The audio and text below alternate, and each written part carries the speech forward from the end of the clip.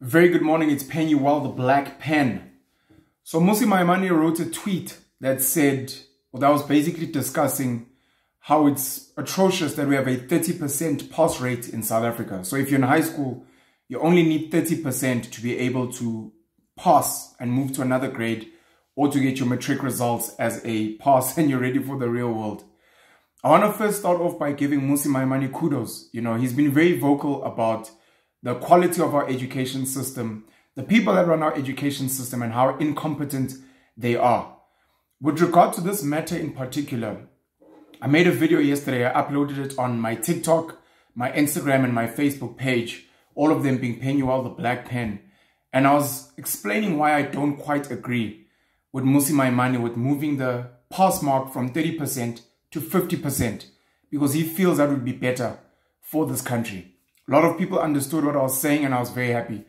And a lot of people didn't. And I think, or I believe I'm making this video in particular to try and very slowly and gently explain further what I meant in that video. I believe our education system is very bad. And mind you, our education system is not much different from the rest of the world.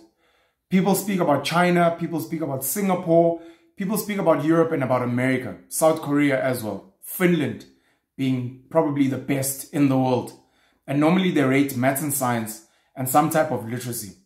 The reality is if you look at CAPS in this country, and obviously we have the IEP system as well, the content of it is not much different. So in China, in Singapore, in Finland, in South Korea, they are studying maths, they are studying science, they are studying biology, all the things that you're studying. There might be some tweaks here and there in terms of some of the content. The difference, and I've said this before in the past, the difference between some of these schools and us is that they introduce certain topics earlier than us, number one. And number two, they invest a lot of time in getting their children competent. You see it with private schools in South Africa, you see it with some of the top public schools in South Africa, and you see it with children who are home educated. Where a child from a general government school probably does 30 minutes of maths in a day. A child from a top country, a top school, or that's home educated, maybe does 2.5 hours of maths per day. So that's 4 times more maths, 4 times more science. You look at the Indian and the Chinese children in South Africa, they do extra classes. They have tutors, they do Pythagoras, they do study and master, they do physicum, etc. So doing this thing over and over and being introduced to certain subjects earlier obviously makes you look smarter, but the content is largely the same. In these other countries, they're not teaching children how to run businesses. They're not teaching children how to build manufacturing plants. They're not teaching children how to fix their family issues, how to bring world peace, etc. They are teaching generally the same stuff. The content for me across the world and in South Africa is rubbish. What do I mean? I mean education at its fundamental level is meant to equip you with the tools to solve your problems. Education, schooling is meant to equip you with the tools to solve your problems. If the tool is such that get matric, get a degree or diploma, go get a job, and the job will pay you money, and the money will help you solve your problems, so be it. But by and large in this country, our economy is not doing well. We have graduates, 40% of our graduates don't have jobs. A lot of our matriculants don't have jobs, are sitting at home. Our youth has over a 70% unemployment rate. People that are not working. These are people that spent 12 years in school. These are people that spent 17 years in school, which tells me that they were not equipped with the tools to be able to solve their problems. And one of the tools for problem solving is money. Of course, getting a job, starting a business. Some of the tools you need to solve your problems is how can you go home and make sure that your mom and dad gets together and are getting along? How do you ensure that if you have an absent father, he comes back into the home and he helps raise you? How do you ensure that you and your siblings get along better? How do you make sure that in your community there isn't poverty? There aren't people that are hungry. You might think, oh, if people are hungry, let's get money. No, it might actually be that at school they teach you guys, if there are hungry people in your community, go and find seeds in this place or seedlings. Go and take those seeds and seedlings and go and plant them in your community so that you guys have vegetables and you have fruit trees so that you can eat. Go and get eggs and breed chickens so that you guys have eggs and you have chicken meat. Those are solutions. And our schooling system, not just in South Africa, but around the world, is built for a capitalist agenda. From the Industrial Revolution saying, let us put these children in this system that turns them into robots that can work well for big corporations. It is not institutions that are saying, Penel, what are your problems at home? Oh, my dad is absent. My mom hits me too much. I'm always fighting with my brother. There are potholes in our street. We don't have sufficient trees. We live in a shack. Okay, we've written down all your problems. And now we're going to look at the solutions. Some of them have to do with getting money. Some of them have to do with practical skills. If you live in a shack, let's teach you how to build a basic house. If you guys are hungry, let's teach you how to grow your own food. If there are potholes in your street, let us teach you how to close those potholes with clay, with cement, with some other stone or other rocks so that the streets are good. Let us teach how to communicate with your parents, with your mom. Teach your mom how to discipline you outside of hitting you. Try and find your father. Explain to him why it is best for him to come back into the family, etc., etc. Our schools are not equipping us with that. So with that in mind, moving a pass mark from 30% to 50% is not going to change people's lives that much.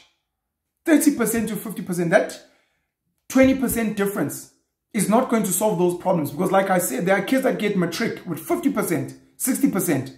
Some of those kids get exemption and get into university. Some of them get into technicons, what are called universities of technology in South Africa. They get their degrees and their diplomas, but they're sitting at home.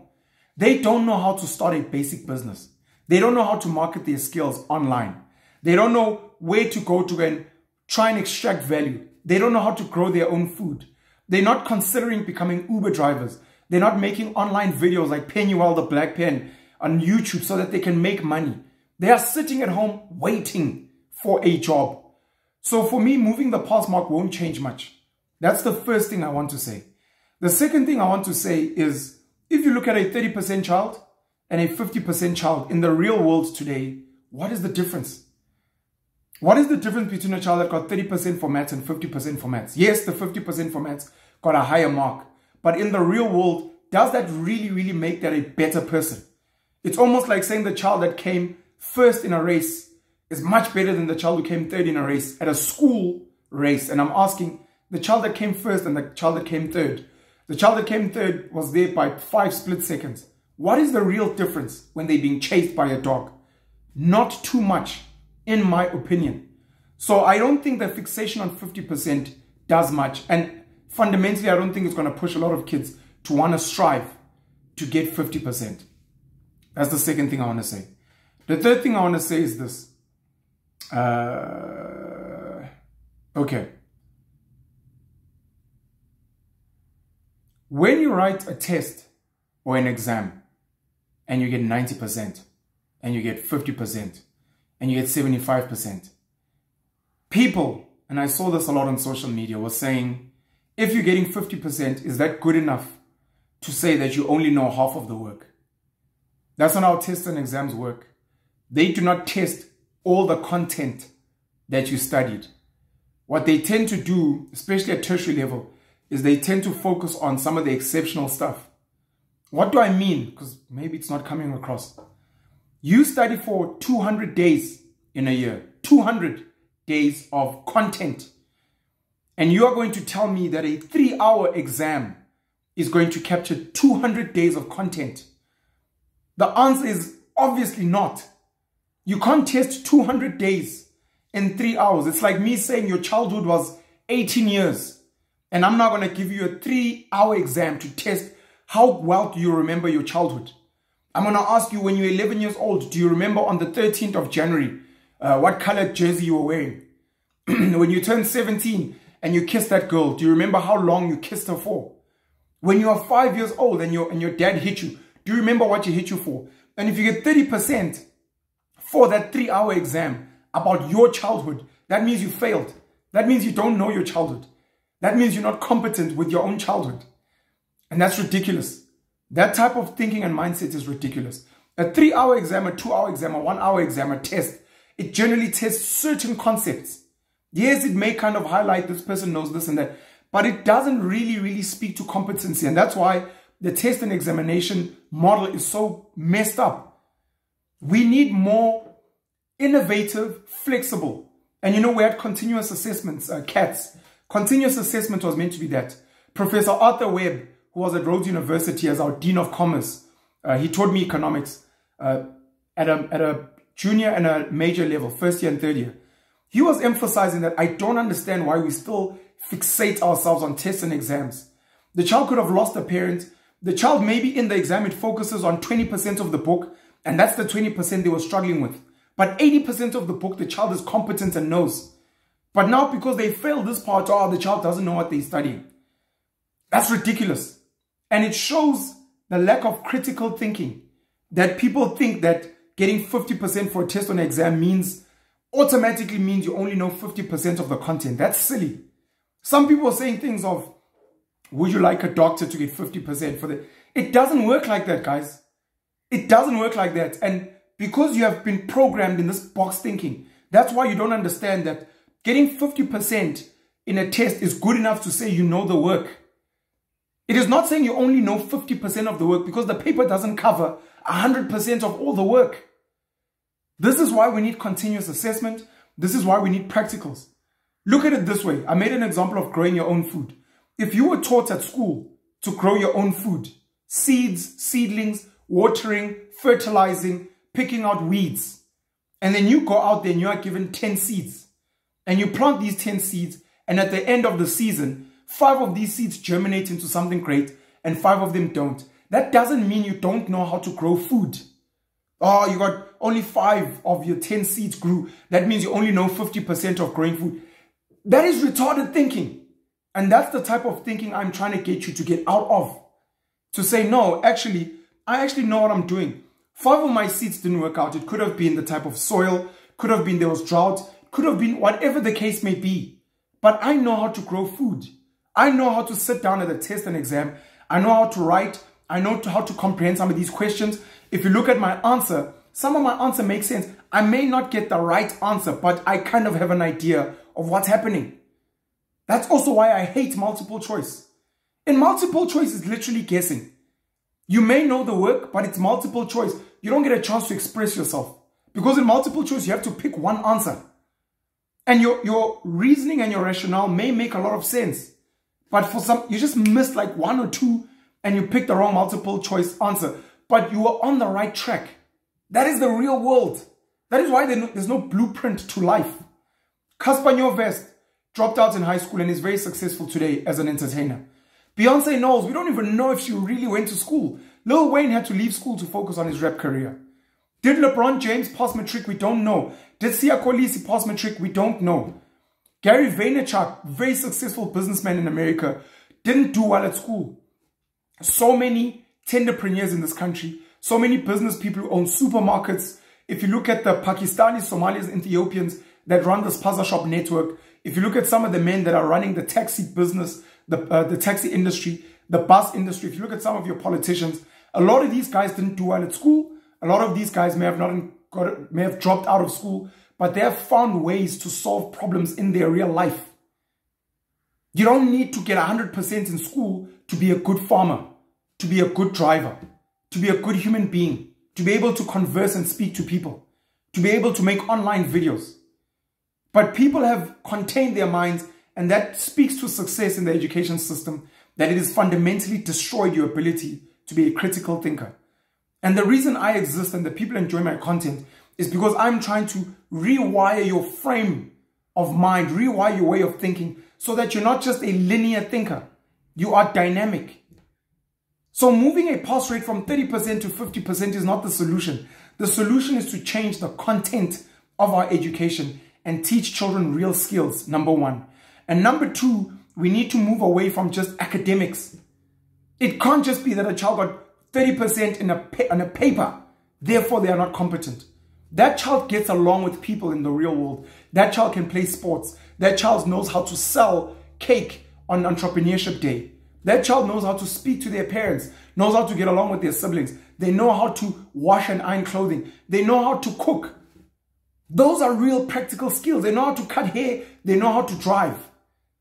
But our education system is not about that. And that's why we've got over 72 to 74% youth unemployment. that have rubbish skills. 40% graduate unemployment with rubbish skills. And we want to focus our energy from moving the pass rate from 30 to 50. Last point. If we move the pass rate from 30% to 50%, a lot of kids are going to have to keep repeating grades. And that's not to say they're going to do better. You're going to knock their self-confidence. Understand that the schooling system is designed as a daycare center because parents are working for the industrial system, for capitalism. So it's just a daycare center. And a lot of these kids, they just get pushed out. If you're not 30%, it means you are kind of in class. It means you sat for the paper. We're happy. Move on with your life. You're not trying to get into varsity, into tech. Because if you're trying to get into varsity, into tech, they have a minimum. So those kids know they have to push. So for those kids that want to be engineers, doctors, lawyers, accountants, actuaries, etc., they're fine. Don't worry about them. For the rest of these kids, they just need to carry on with their lives. They need to carry on. So who is going to be teaching these kids over and over and over again? We already have limited resources. We already have bad teachers. We already have schools that don't have enough equipment and infrastructure. They're saying push these kids out and let them move. My biggest issue is while you're pushing these kids, do they know how to do the basics? You've got unemployed kids in a country where other people are running spaza shops, are doing hair, are running catering businesses, are driving Ubers, are driving taxis, are doing things that do not need school. But you've got unemployment because everyone in their heads is like, I need to get 90% and an exemption. I need to get a university degree. And that speaks to the destruction of our schooling system. Again, shout out to Maimane for raising these topics and for being passionate about our education system. But I think we need to completely reframe and rework our thinking around schooling and what we're actually really doing. Kiro, Nova Pioneer, Future Nation schools, and a lot of these other alternative schools that are coming out, shout out to them, but they are still not hitting at the core of what needs to be resolved. We need to completely rewire the type of children we're trying to develop into functional adults. Pin you all the black pen. Cheers.